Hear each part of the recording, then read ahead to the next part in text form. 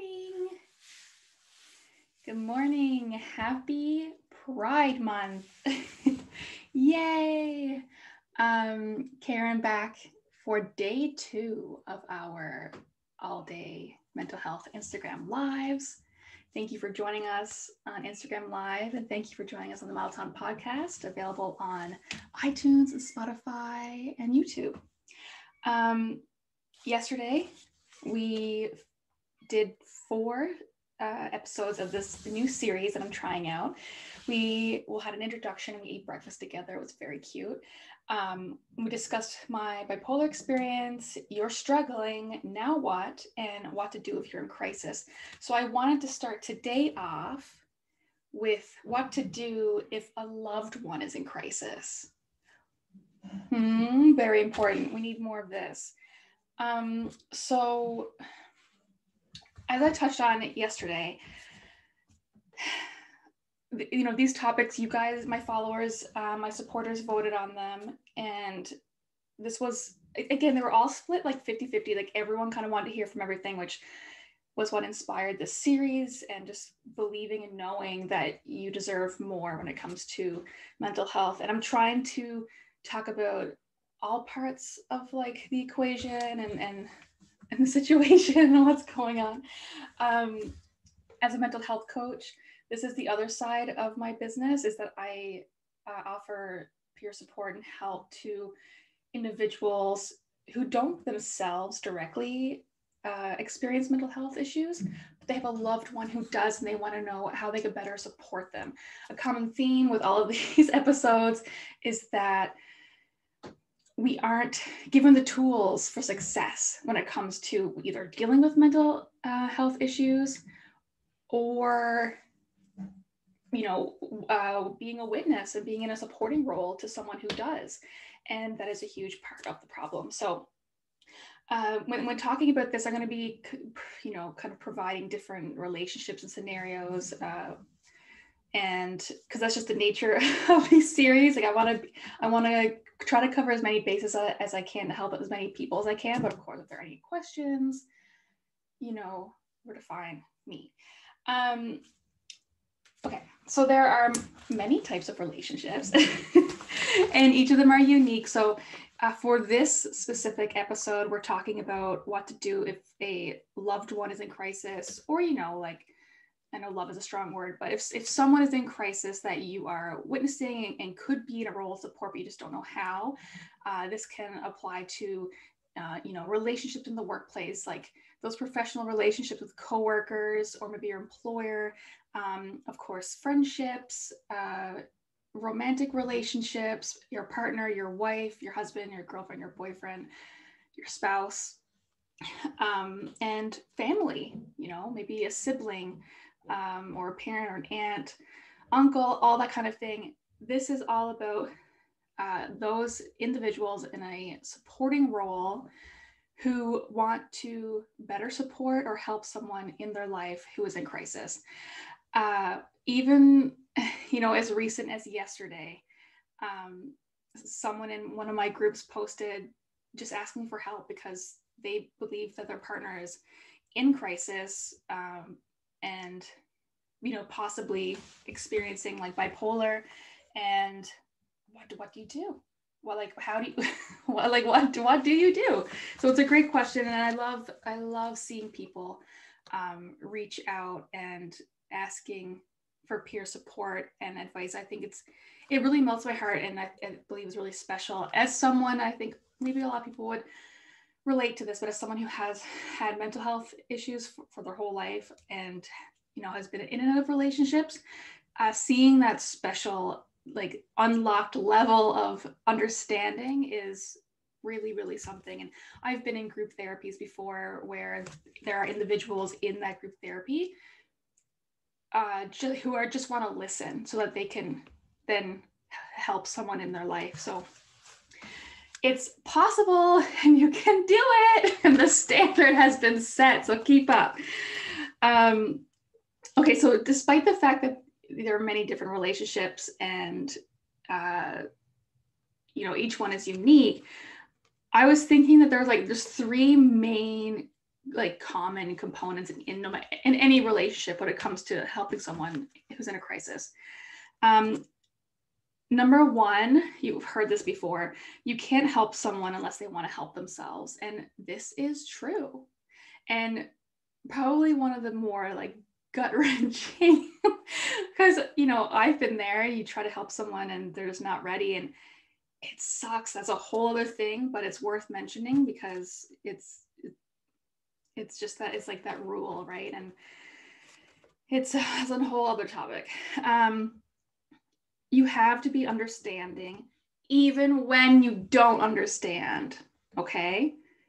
I'm not saying that you have to approach every situation with someone who's struggling and getting it and understanding, but you have to try. And even when you don't, and I know that for individuals, for people, it's really hard to conceptualize something or think of something or understand something when you just don't. And that is usually the root of like fear and hate in society, is when you don't understand something. But I'm just asking you to please try. And you need to be empathetic. That is one thing I always say of what we need more in the world, but in the mental health community is empathy. It lacks, like, it's scary. We need it. Also, this is another one, kind of like hard pill to swallow, I guess, is you have to accept that this individual may not have all the answers. And I know that could be like really frustrating, because I think that for a lot of people, if you're experiencing something, like if you're experiencing anxiety, you're experiencing suicidal thoughts, you're experiencing depression, etc., because we are experiencing it and it's our reality and our existence, then we should know what's going on and we should understand it. But that's not true. A lot of these thoughts are uncontrollable, and whether you're experiencing it for the first time or for the 100th time, it's hard to communicate and articulate what's happening or fully understand it. And that's why, people are still studying mental health. There's still so much more to learn about mental health disorders and treatment. We don't have it all figured out yet. And so if science doesn't have it all figured out, then we shouldn't put it on like the individual person to have it all figured out. Yes, it's happening to us, but we are oftentimes as much in the dark as you are, which I always like to bring up that point, because it kind of goes against what you would think, like, immediately. Like, oh, if you're experiencing a panic attack, then you should know what a panic attack is and what's happening. And absolutely not. Like, you know how many people go to emergency rooms because they think they're having a heart attack, when it turns out that it's just a panic attack? Like, that's another like sign and proof that, again, lack of education, lack of awareness. But even though it's happening to us, we can still not know what's going on. So by pressuring someone for answers to questions, and it can be frustrating because we also don't know sometimes, and especially when we're in such a fragile place. So just like keep that in mind, because a lot of people don't look at it that way. It's also highly encouraged, we did this yesterday, to do your own research. Use Google. And again, quick point, please don't use Google to diagnose someone or yourself. Don't agree with that, please don't. But if you want to learn more, very like baseline, basic facts and things about mental health with disorder, then do it. Go on Facebook, join a specific mental health disorder Facebook groups or mental health groups in your area or in your country, or ask your doctor. Like, ask if you have to sit down with your doctor and ask all your questions. Go to group therapies in your town or city. That's what I see so many people in support roles do, is that they find these groups and they attend. Sometimes they'll ask questions. Sometimes they'll sit there for the whole hour and just listen and absorb. That is so special to me. And I can't even express like how much I appreciate people who do that. I've always found that it's empowering to approach it as a team, like in a team setting, like, you know, we're a team, we're going to figure this out, we're going to get through this together. I always found that to be more helpful and encouraging than, say, like promises, like I promise you that we're going to figure this out, because making a promise like that, like you may not figure it out. Like at least not, you know, soon. You could, but as I mentioned in previous episodes, like I like to keep things a little bit more realistic, and I don't like the whole promise route. I promise that we'll do this and do that. I like more, it's like we're a team, we're in this together. I believe in you. I know it's hard, but we will go to the ends of the earth for you. I think that approach is a strong one. Of course, respect boundaries. I do this all the time because, you know, I get it. It's, as someone who has been struggling with mental health their entire life, like started showing signs of bipolar when they were 7. When it becomes so much part of your life that I don't want to talk about it all the time. And I, you know, even my mom, she'll like occasionally ask how my mental health is, and I just stop her in her tracks. Like, that's my boundary. I live with it every day. Let me have the moments in life where I forget that I have it, basically. And so just respect people's boundaries. If they set a boundary, like respect it. Just let them know that you'll be there for them. And of course, have an open mind. We are not a mental health aware society. And when you're not aware of something and there's no awareness, there's no education, and then you've just been like hounded with stereotypes and stigmas your whole life about what mental health is, sometimes our mind can be quite closed to what our idea and belief of mental health is. So go into it with an open mind. You're probably going to learn something, I promise you. So have an open mind for that. Also worth mentioning, you know, what to do if someone you know or loved one is in crisis is safety. You know, this is the conversation that has to happen. Safety is the most important and should be a priority in everyone's situation. Now, I am sitting here in my studio. I don't know anyone's situation. I haven't been in the environment in which the situation is happening. I don't know the person in crisis. So I'm mindful of that, right? Only you in that moment can accurately assess what's going on.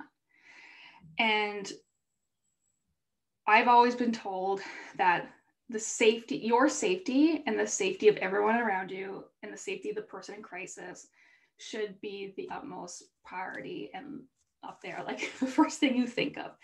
And only you can make that call. Like I'm not going to sit here and say, you know, you have to do this, you have to call the police, you have to do this, you know, in the situation. I believe that a lot of people they jump to that, like, first off. I'm not a believer in that. I think and I can't tell you otherwise, like, or what the situation is. It's not my place. But the first thing that you think about in the event that you're around someone who's in a crisis, like as we talked about, 10 out of 10, red zone, rock bottom crisis, is the safety of everyone. And then you should make decisions based on that. But the conversation goes further than that. And we have learned that in recent time, the past year. If you feel that safety is an issue, I think a lot of people's first instinct is to call the police. And again, I'm not in the situation, so I can't tell you not to call the police because I am not in that situation. This is just food for thought that in the past year, for mental health situations, it has been leaning towards calling other resources first opposed to calling the police right away, just because we have been shown time and time and time and time and time again that the police are not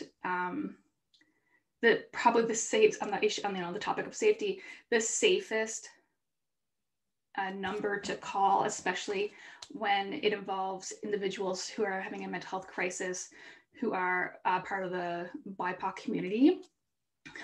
So more and more entities and numbers have been popping up as alternatives to call first, to see if they can remedy the situation.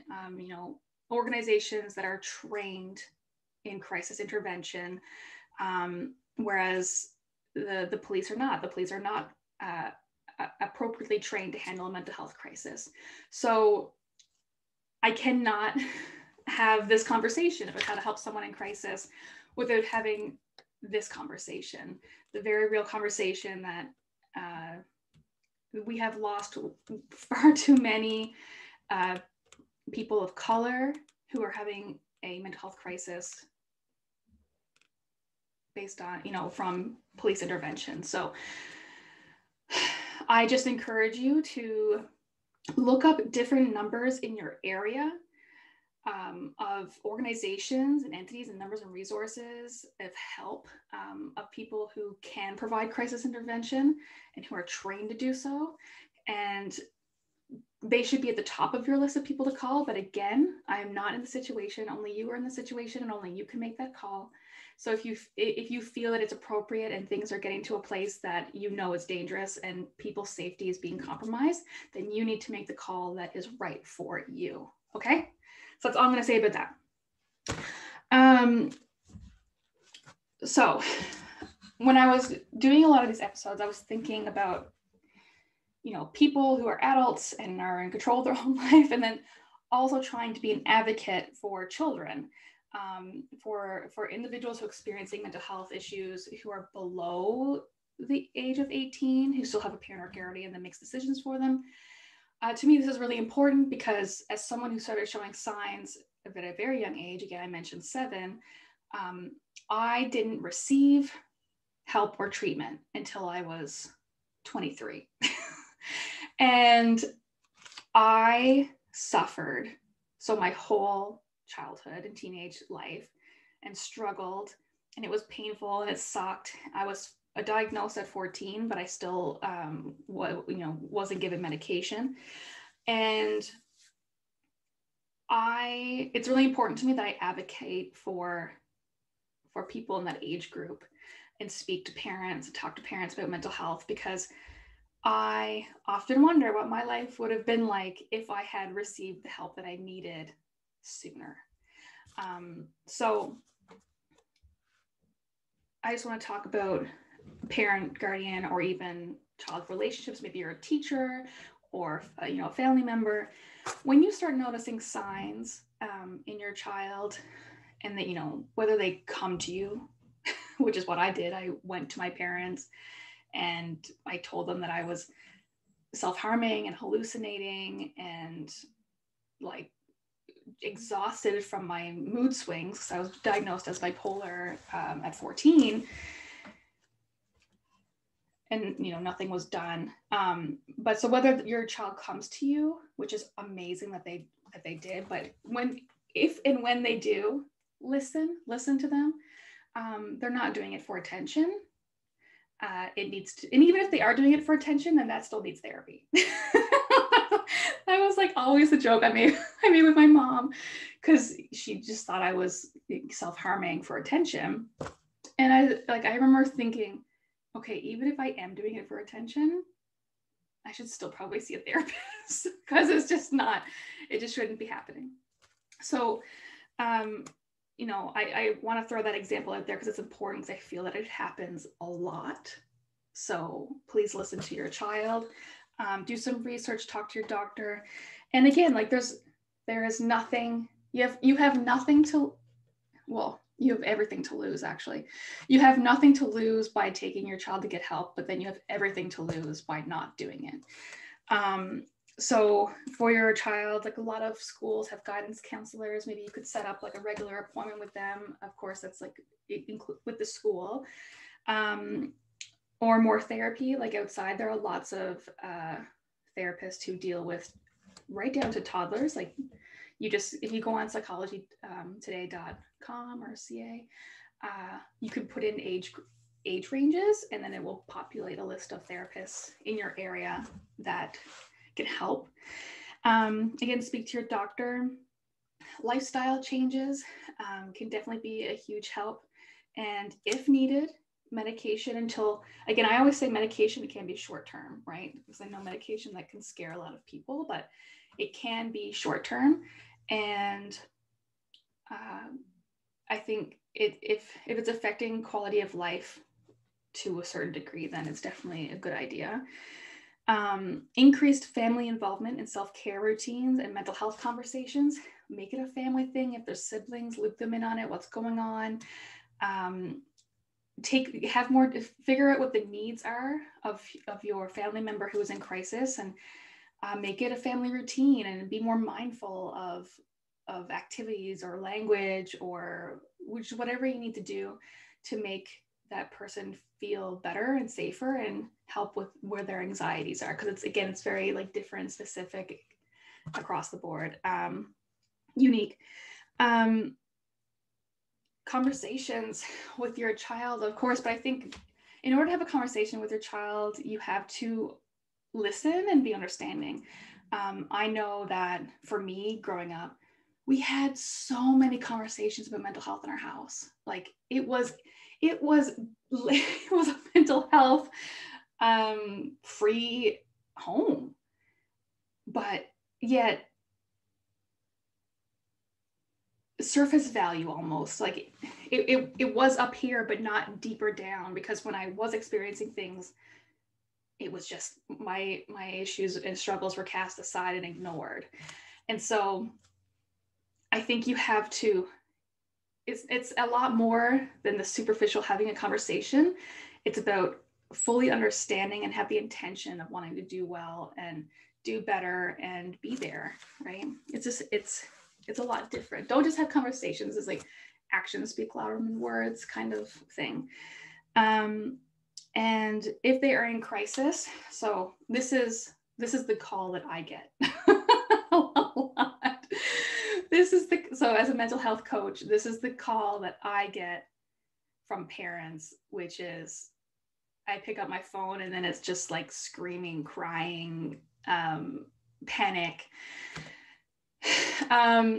I don't wish that for anybody. This is why I'm doing this episode, so that I can do something that I can do to make sure that you don't reach that point if you are a parent of a child who's experienced mental health issues. Notice the signs, have conversations. If it reaches that point where it's level 10 out of 10 crisis, then you have to make a decision, and a lot of the decision that a lot of my clients make is to bring their child to a children's hospital with a psychiatric ward who could help them. And of course, that is not the easiest thing to do. And I get it. But I've said it before, sometimes a hospital is the best, safest place for someone. And that sometimes it has the potential to be the first step in getting your life back together. So it's an option. But I think and if you're a parent, join parent support groups. I think that's very important, because I had a client who dropped their child off at the hospital, and then they called me and they were like, what the F am I supposed to do now? I was like, I know. And you have lots of questions, right? Like you need answers. And so I try to provide as many answers as I can. And it's a unique experience, you know what I mean? So I think it's important to just reach out and get support, so that you can support yourself and then support your loved one. Okay. So if you're a loved one or if you're concerned about someone, like as we mentioned earlier, the endless list of possibilities, a friend, a coworker, a romantic partner, it's okay to talk to them. So in another one of my groups, I need to compile a list of like what not to do in situations, because y'all are doing a lot of not what to do out in the world. So there was this individual who was working, and she mentioned that like she just was in a bad place, just not doing much, depressed, suicidal thoughts, and you know she was at her job, and they told her to go home because she was just depressed, and whether they knew it or not, and so she left, and she said that she just sat in her car for, we've all been there. She just sat in her car for, a little bit. She cried and just sat there. She just said she needed to, she was upset. She was sad, and she just had to collect her thoughts before she started to drive home, because that was the safe thing to do, like get it all out and then drive home safely. But in the time that she was in the car in the parking lot, her employer had called the cops on her, and the cops had come to the parking lot and circled her car. So it's just one of those things, like, were there other ways you could have went about that? Absolutely. So it's all about talking about it, and you can talk to someone about their mental health. I don't know where this thing is where you can't, like, it's just you don't speak about it. If you talk about it, it becomes real. But like, please do, and if the person sets a boundary and doesn't want to talk about it, then you tried. But it's okay to approach someone who you believe and perceive to be struggling and just see what's going on. I know that saved my life. Like in Montreal, I mentioned yesterday in an episode that if it wasn't for a coworker coming to me and sitting me down and then me pouring out all this stuff and being admitted to hospital, I don't know how that would have turned out. This always seemed like super obvious to me. I made a note here to say it because I've done a lot of mental health courses the past couple months, and one thing I find that lacks in all of them is that just ask someone what they need. I think with a lot of mental health conversations, we dehumanize people, and it's okay to ask someone, what do you need? Like, what do you need? Do you need time alone? Do you need to go to the hospital? Do you need me to call someone? Do you need to call your doctor? Do you need a shoulder to cry on? Do you need a coffee? Do you need like food? Just like, what do you need? We never ask that. We never ask that to people who are struggling. And I don't know if it's because we what's better, like on the other end or something, but it's okay to ask people when they're struggling or in crisis, like what they need, because they'll tell you, or they also don't know, which I've seen a lot. So like when my clients in crisis, in family settings, what do you need? It either results in like, I need help, I need to go to the hospital, and then it's like, cool, awesome, done. Or it's like, I don't know, and then that is a different conversation, but it tells a lot, like they also don't know, so let's brainstorm some ideas. Again, it goes back to just being on the same team. Like, it's okay to have conversations with someone when they're struggling and in crisis. I mentioned it earlier as well, like it's really great to do your own research and learn about the different disorders of those around you. By learning and researching and educating yourself, then you can be a better support system because you know more of what they're going through. But most importantly, you probably read along the way some ways that you can help and be a stronger person and support person for that individual. The more you know about how they're feeling, and the more that you can help. Again, if you just reminding everybody, if you are in a situation where you are concerned about your safety or the safety of others, then take actions to make sure everyone can get into a safe space.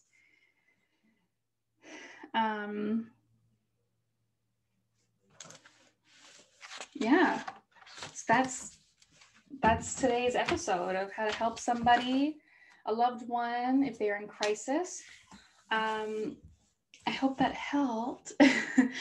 And again, just look at the resources available to you. There's so many, now as well, like virtual support groups and Facebook groups where you can just take the initiative and go in and learn more.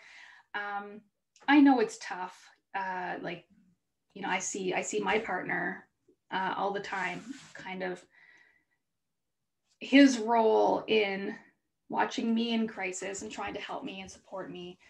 And it sucks. Like it's really hard, especially when it gets bad. And I've also sat in rooms before with, because part of mental health coaching is I call it like compassionate intervention. So I'll go and speak to people who don't know how to help themselves and are kind of scared, and just talk about our options. And I've been in the room with supportive individuals like husbands and parents, and it breaks my heart, the fear and the panic, because it is scary. You don't know what's happening. And again, like so many things have led to you being in this position that are beyond your control. Lack of education, lack of awareness, all the stigmas, all the stereotypes that have been perpetuated since the beginning of time. And so it's not like entirely your fault, but it is your responsibility to step up and learn and engage and challenge all those inner biases and everything that you thought mental health was. And so I applaud everyone who takes the initiative and wants to learn more, because you are playing a huge role in making life just a safer and better place for individuals with disabilities and chronic illness and mental health disorders. So thank you so much. Thank you so much for watching this episode. You can learn more about me by clicking the link in my Instagram bio, www.beacons.ai/Karen Inder. And of course, my podcast and in the bio and all that good stuff. So I am here if you need me. Thank you guys so much for the first episode of day 2. And we will be back in 30 minutes where we talk about suicide. So thank you guys so much for your support. Have a great day. Bye.